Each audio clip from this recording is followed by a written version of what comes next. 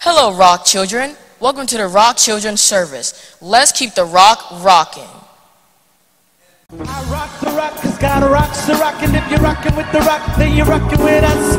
I rock the rock, cause God rocks the rock, and if you're rocking with the rock, then you're rocking with us. Say, I rock the rock, cause God rocks the rock, and if you're rocking with the rock, then you're rocking with us. Oh, I rock the rock, cause God rocks. Let's go right here. Y'all know it. Everybody say, whoa.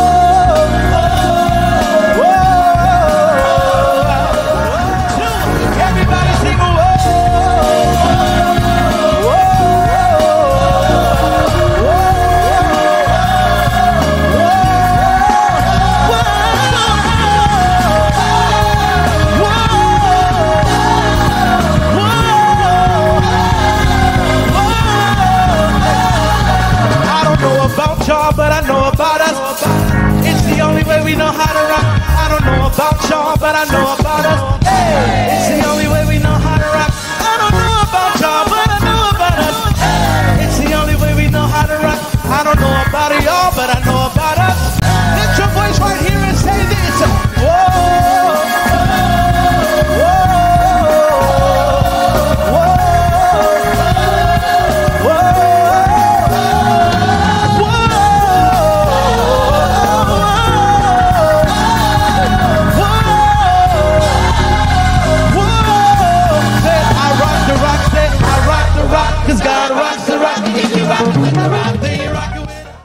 Hey Ray, guess what time it is? Offering time! I love giving back to God with my tithes and offerings. So does Erica. She writes to us to say, I love giving every week at church, but sometimes I wonder, what does God's money get used for? Oh man, Erica, there's all sorts of ways our tithes and offerings get used. It goes directly to help God's plan. God uses your offering to help with all the things He's doing in the world. Sometimes what we give goes to help build churches in our neighborhood and around the world. That means more places where kids and adults can hear about Jesus. Sometimes what we give goes to helping people during times in their life when they really need God to provide for them. That means giving people help in our city and across the globe during big and small disasters. Sometimes what we give is used to share the Bible with people who have never had the chance to read it. With apps and technology, we're able to reach others like never before. The money we give as offering becomes a part of all that. Pretty exciting, isn't it? Thanks for your question, Erica, and thanks for giving. Because giving is a great way to reach others and put God first. Hi, I'm a Rock Mom, and I support the Rock Children's Church with my funds because of the involvement, engagement, and all of the exciting activities they have for our children.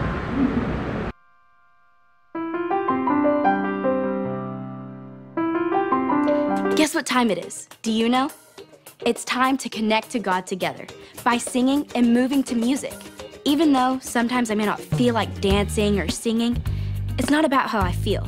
God deserves all of our worship all the time. He deserves our best. He deserves all of our thanks. So get up and let's connect to God together.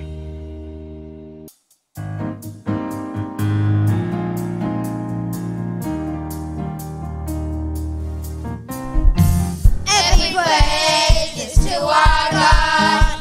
Every word of worship in one accord. Every praise is to our God. Sing hallelujah to our God. Glory, hallelujah.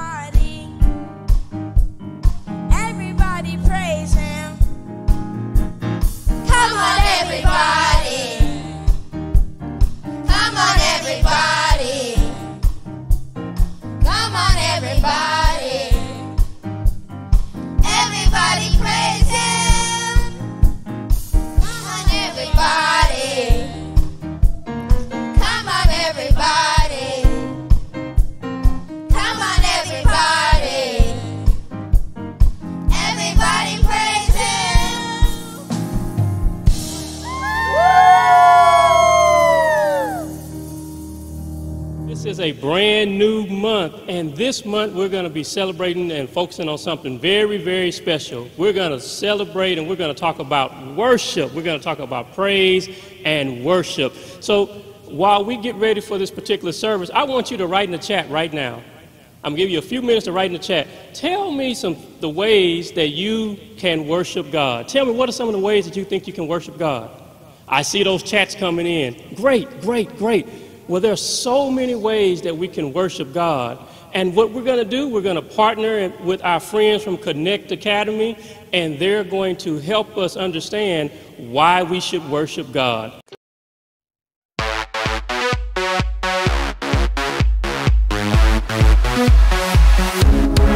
We're gonna dance, we're gonna sing, we're gonna get real loud, let our voices ring. We're gonna party, we're having fun with Jesus Christ.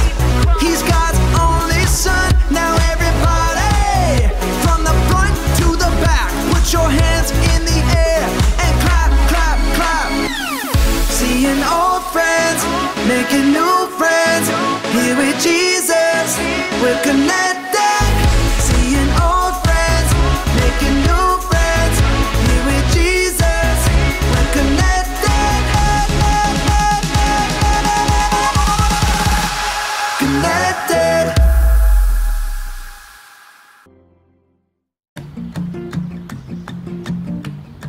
Yes, it would be like that. That one, yeah.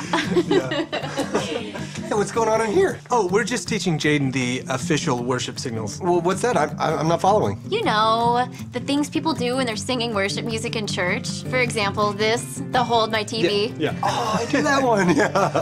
I did this on Sunday. This is the touchdown. What about this one? Oh, I know this one. It's the hold my burrito. Oh, I've only ever heard it called the hold my baby. Yeah, you're right. That's a rather large burrito.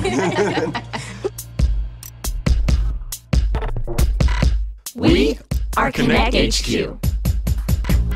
Every day we help the people of the world. Live God's way. We look for the links. Make the connection. And you never know what might happen.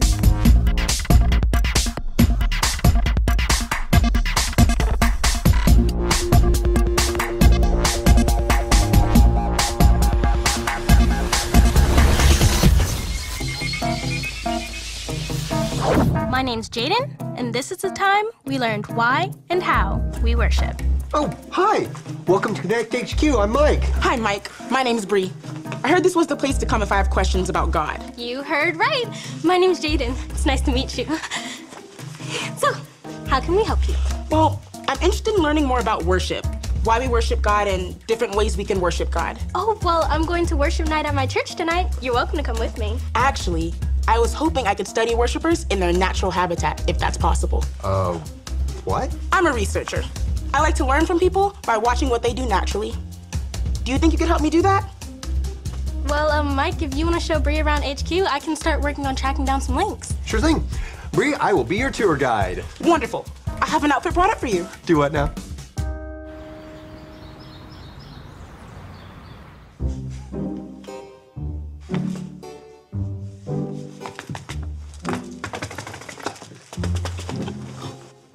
Hey, Bree, khaki's not really my color, by the way.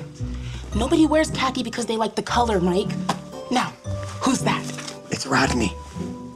He looks like a good first subject. Okay, so what do we do now?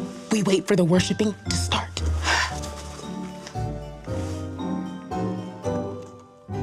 Oh my goodness. I didn't realize how late it was. Only a couple hours until I have to leave for church. God, please help me find the right links for Bree. I don't want to miss out on worshiping you tonight. Thanks. Amen. Okay. Reverse. Let's see what I can find. Bree! How long are we gonna sit here? How long does it take a person to start worshiping? It's not something you can plan on. Hey, I have an idea.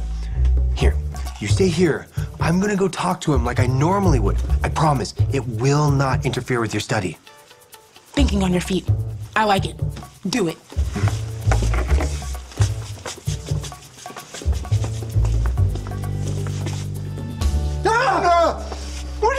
a mic?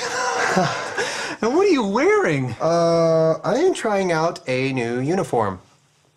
Okay. I don't think khaki's your color. I know, right? Oh, so what are you doing? I'm just looking over footage from the outside that I took earlier this week. Oh, look at that mountain. It's beautiful. Good job, Rodney. Well, it's not me. It's God. God made that mountain. And God made every tree and every bird. God made everything that we see and everything that we don't see, no matter how big or small. It's amazing. For sure. God is awesome. God is awesome. And I need to do something to show him how awesome I think he is. God deserves my worship. God deserves my worship. That's a great point, Rodney. I know what I have to do. Impromptu worship dance party time! Impromptu worship dance party time!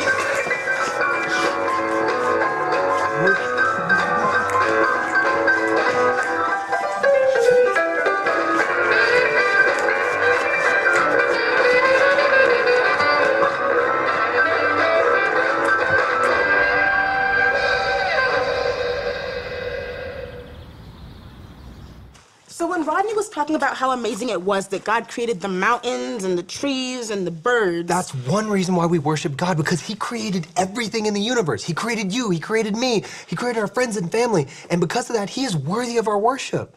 Ooh, which ties in perfectly with the verse link I just found. Do you want me to teach it to you?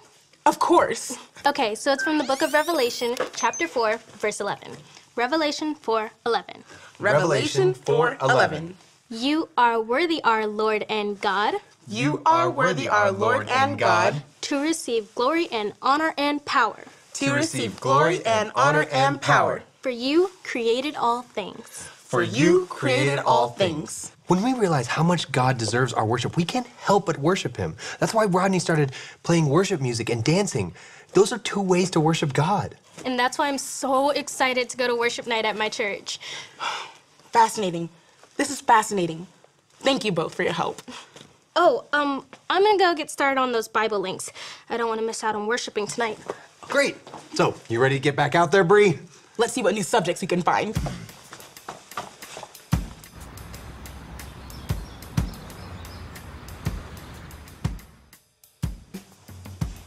Hey, Bree, do you want to, I don't know, go to a different room? I was thinking we could, like, climb into the vents and watch the Quiet Time group pray. I don't mind staying here.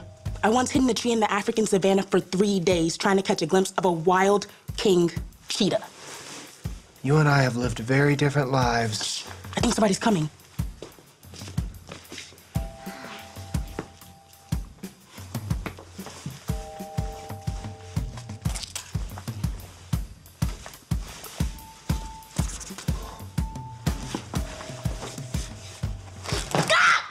Mike! Hey! Where did you come from? I am checking the squeakiness of chairs. Yep, still squeaky. So, what are you working on? Well, I'm working on some new ideas for a skit vision video. Ooh, what about? Rodney suggested that we make a video about worshiping God and all the different ways that you can do that. I just love it. So I volunteered to make a list of all the different ways. Ooh, so what do you have on the list so far? A lot of things. Singing and dancing, of course, but also things like raising your hands up to God while you worship, listening to him quietly, serving others, giving to those in need, and writing about him like I am right now. It is so awesome that God gave us so many ways to worship him. I know, and I love that I can help other people figure out ways to worship God too. Wow. Well, good luck on that video. I've got more chairs to test for squeakiness. Bye.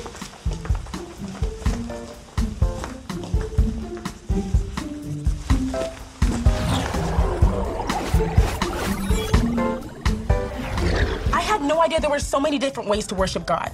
It's amazing. I know, it's not just music and dancing, it's so much more than that. Well, that leads me to another question.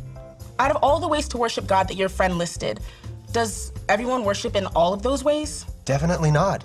God made each of us, and that includes making each of us to worship him in a different way. So, how do I figure out how I'm supposed to worship God? Well, ask God.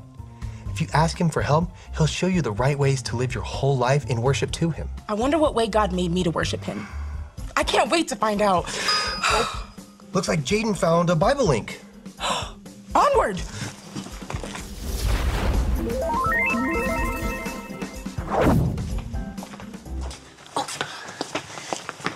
I was having the hardest time finding a Bible link for you, Bree. But I took a moment and I asked God to help me, and he guided me to the perfect video. I can't wait to see it. This is the story about the God who loves us in the Bible. We find truth and purpose to love God and love others. We're searching God's word for things to discover. This book is alive, full of answers and godly advice. This book is alive. See the wonderful stories inside. Every day I'm searching, read through history and poetry. How much Jesus loves me. God's great story lives. There's no other book like this. This book is alive. It was Passover time. Jerusalem was filled with people. When Jesus reached the Mount of Olives, a hill overlooking Jerusalem, he told 2 of his disciples to find a donkey. They found the donkey and put their cloaks on it. Jesus rode on the donkey, fulfilling the Bible verse that says, "Here comes your king, Jerusalem, riding on a donkey." Jesus rode the donkey down to Jerusalem. Many people remembered his miracles and joined him. They put cloaks and palm branches on the road before him to honor him. They hoped that Jesus was God's promised Savior, so they shouted, "Hosanna! Blessed is he who comes in the name of the Lord! Blessed is the King of Israel!" The whole world is following him, the Pharisees grumbled. Tell them to be quiet, Jesus. Even if everyone stopped shouting, Jesus replied, the stones would still praise me. Jesus is our God and King. The people of Jerusalem worshipped him because they knew he deserved all the glory and honor they could give him. And if the people didn't worship Jesus, the rocks would. Because everything God's created knows how awesome and worthy he is, rocks included. How would a rock worship? You know, I don't know. I always assumed it was something like... like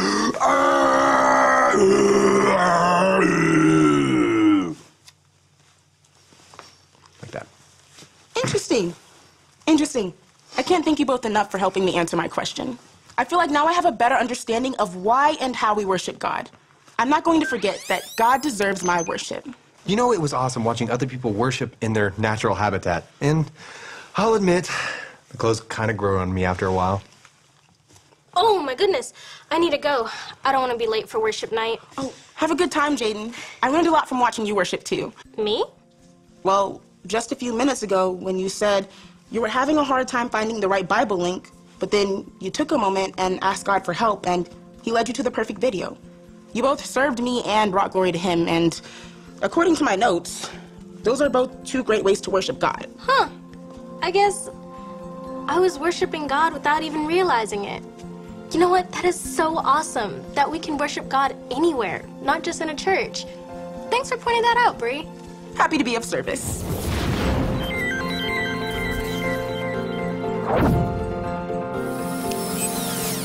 Hi, I'm Mike, and I'm a part of Connect HQ.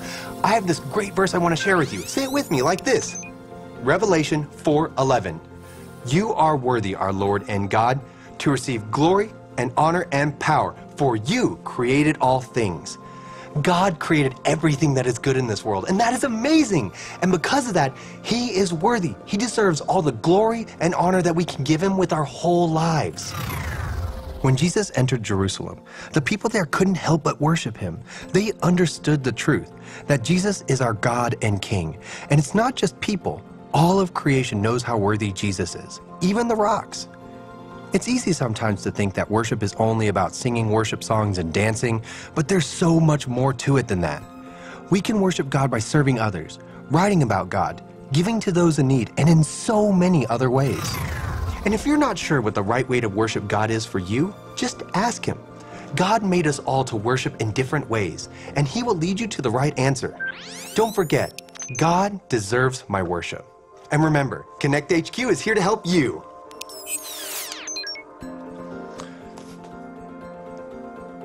Bree, are you taking notes on me? I couldn't pass up the chance to witness the making of a real Connect transmission. You don't mind, do you? Nah, it's not the first time I was studied by the scientific community.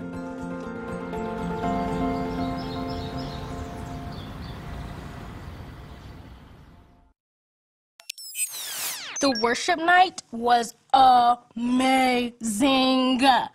Although there was a really tall person standing in front of me the whole time, I could only see the left half or the right half of the stage at one time. But it was all right. I can worship God with my eyes closed. Do you want to be friends with the good and perfect God who created everything and deserves all of our worship? If so, you can make that choice today by following Jesus. All you have to remember are the ABCs. A. Admit. Admit that you've done wrong and ask God to forgive you for disobeying Him. B. Believe. Believe God sent Jesus to take the punishment for your sin. Trust that you're forgiven because Jesus made you right with God. C. Choose. Choose to spend your whole life depending on God's power to help you say no to sin. As you live and love like Jesus, tell others God is your leader and #1 friend. Did you make that choice today? If so, be sure to talk about it with a parent or leader you trust. Welcome back, Rock friends. Did you enjoy that message? Did you enjoy how our friends from Connect were able to show us how we can worship God with what we have? Did you know, what was the big point? The point was we can worship God because He deserves it. You know what, Rock friends? There's a scripture that I want you to try to memorize. And many of you maybe already know it, but it's Psalms 100. Can you say that with me? Psalms 100. And I'm going to read it for you. Psalms 100 says, "Worship the Lord with gladness. Come before Him with joyful songs. Know that the Lord is God. It is He who made us, and we are His. We are His people, the sheep of His pasture. Enter into His gates with thanksgiving and into His courts with praise. Give thanks to Him and praise His name." We worship God because He deserves it. Now, in this particular scripture, the Bible uses terms like enter into His gates with thanksgiving and enter into His courts with praise. In the chat, tell me if you can think of what you think that means when we enter into God's courts or enter into His gates. What do you think? Well, you know, even though we're having service virtually right now, but when we would come to the Rock Church or we would come to the Fountain of Praise, that is us going into the courtroom. That's us going into the courtroom to worship God. So even right where you are, watching it on your smartphone, watching it on your tablet, watching it on your smart TV, you now have made your house, made the space that you're viewing a temple. So you're worshiping God. And so that's why right now, just with me, you can worship God right where you are because He deserves it. And even though you might be, you know, a younger child, that doesn't mean that you can't worship God. Just like we saw in the video, there are so many ways that we can worship God. Many of you have great gifts of singing. That's a way you can worship God. Many of you have gift of dance. That's a way you can worship God. Many of you play instruments beautifully. That's a way you can worship God. But if you remember in the video, you know, Jaden actually was showing her worship by praying for someone. So worship is making it known that you're going to serve God with whatever gift or whatever talent that you have, whether it be singing, dancing, whether it's praying for someone, whether it's helping someone. That's an act of worship. And so Rock friends, you're never too young to worship God. Well, you know, this is First Sunday. So this particular Sunday, we take our time where we have Holy Communion. And so as we get ready for the Holy Communion, we have a special presentation from one of your Rock friends that's going to share a musical selection and then we'll come back with our communion.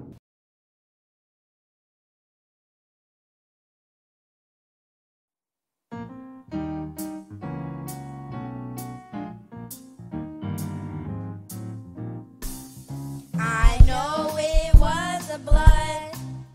I know it was the blood. I know it was the blood for me. One day when I was lost, he died upon the cross. I know it was the blood for me. I know it was the blood. I know it was the blood. I know it was the blood for me. One day when I was lost, he died upon the cross. I know it was the blood for me. Women O'Shea, why do we have communion? That's a great question, Rock Friend. The reason why we have communion is that the Bible reminds us that we do this in remembrance of Jesus Christ. In fact, before Jesus went to the cross, he had the Last Supper with his disciples when he was here on the earth. But then after that, in 1 Corinthians chapter 11, the Bible tells us that we are to remember the suffering and the penalty that Jesus Christ paid for our sins. And the way that we remember that is that we remember the pain and the suffering that he went through. Because we sinned and we made mistakes, and God wanted to have a relationship with us, but someone had to pay the price for our sin, and that person was Jesus Christ. And he was nailed to a cross, which is called crucifixion. That's how he died for my sins and your sins. And they took nails like this, and they hammered those nails in his hand, and they hammered those nails in his feet. So it was a very painful, brutal death. And because he was not just fully God, but he was also fully man, he had flesh and blood, just like you and I.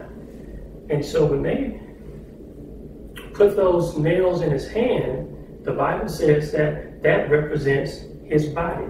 So we have an element of bread that represents the body of Jesus Christ that was broken on the cross. And then also because he was fully man, when they put nails in his hand and feet, blood came out of it, and he was in pain.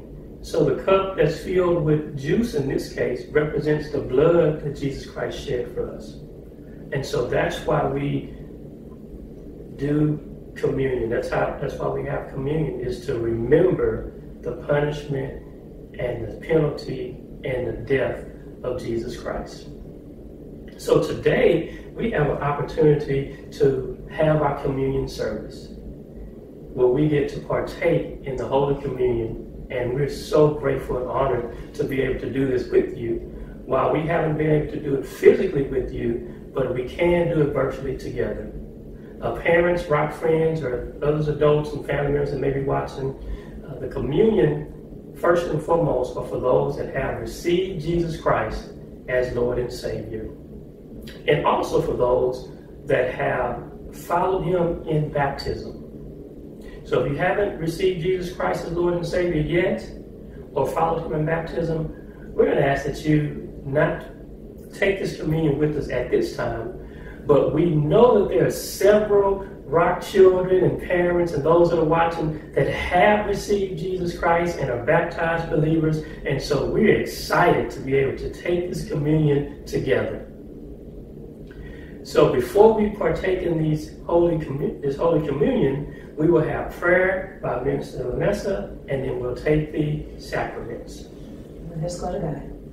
Our Heavenly Father, were it not for Jesus, who shed his blood and had his flesh broken on our behalf, we could never come before you as your children. In him we have this sonship. In him we have forgiveness and adoption. In him we have boldness to call you Father. For your great love expressed in this Holy Communion, we give thanks and praise in Jesus' name. Amen. Amen. Amen.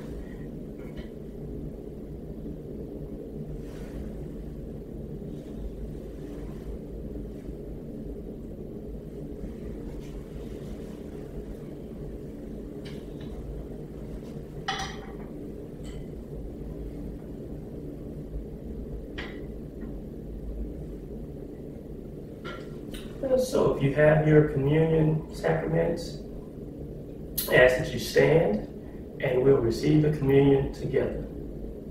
The Bible says that on that same night that our Lord was betrayed, he took bread, he blessed it, he broke it, and he gave it. And he said, "This is my body, broken for the sin of the world. You take this and eat."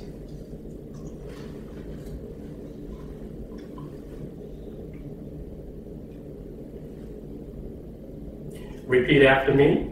His body was broken. His body was broken Just for me. just for me. And in the same way, when he had given thanks, he took the cup and he said, "This represents my blood, shed for the remission or forgiveness of sin. You take this and drink."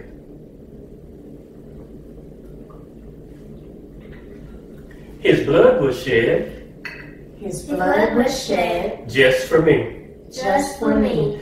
And the Bible says that we represent his resurrection, that if any man, woman, boy, or girl, if they be in Christ, old things have passed away. Behold, all things become new.